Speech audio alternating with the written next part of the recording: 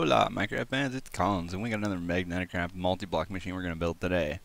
This one is the Polymerizer, not Polymizer, Polymerizer. And it's pretty easy to build. Most of the stuff you can find in NEI or on the wiki. The controller is built with some carbide, some glass bottles, and a multi-block chassis. And to completely build your multi-block structure, you're going to need one controller, 36 of these multi-block chassis, 2 multi-block IOs, 2 energy IOs. You're going to need a Magneticraft heater and a Magneticraft fluid tank. And like some of the other Magneticraft machines, you place the controller one block above the ground. I already got rid of the block below there. You right click it, you get a ghost layout of this machine. And again, I mentioned this in one of the other videos. If you press F9 in most modded Minecraft packs, you'll get chunk borders. It's a good idea to make sure when you build one of these multi-block machines that you don't cross a chunk boundary with it. You may run into problems with the machine running when the chunks unload and stuff like that. So let's go ahead and start building this thing out.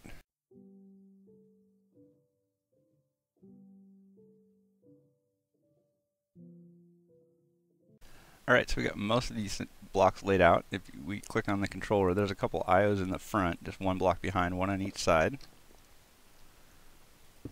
And let's go ahead and click this again. There's energy IOs in the back, one block away from the end. And let's click this one more time, because if you look in here, it's sort of a hollow structure, but you can kind of see the outline. There's a square. So in between the two power ports, you need to get this heater in here. And then in the very back is the tank.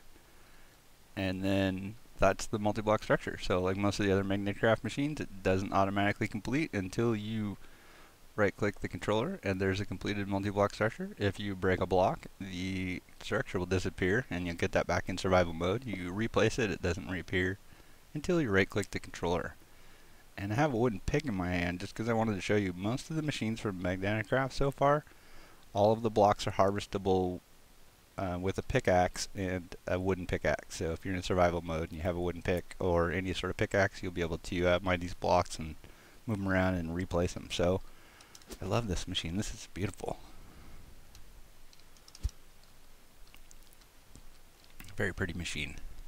So let's go ahead and set this thing up, get some infrastructure going, and we'll continue on. Alright, I've got a creative power source down here and some of this copper wire hooked up to one power. And again, there's two powers on this, so if you input power from one, it'll actually output power out the other side. So you can run power between machines on this thing. And then in the back here, we put a tank in the middle, and there's this, it looks like Magneticraft copper piping, but you can't actually connect anything to this. No piping will connect to that. So you do have to connect to the middle block in the back. And then we can just use some of this Magneticraft iron pipe, and then if I set this to output, it will fill up the tank, and as you can see it in the GUI in the back there. And then we have natural gas. So there's two things you can make with this. You can use coal to make, is it plastic sheets for coal? Let's take a look in the chest, because there it is. Coal will make you plastic sheets with natural gas, and sulfur will make you rubber sheets with natural gas. And the input is on this side, so we can stick some coal and some sulfur in there.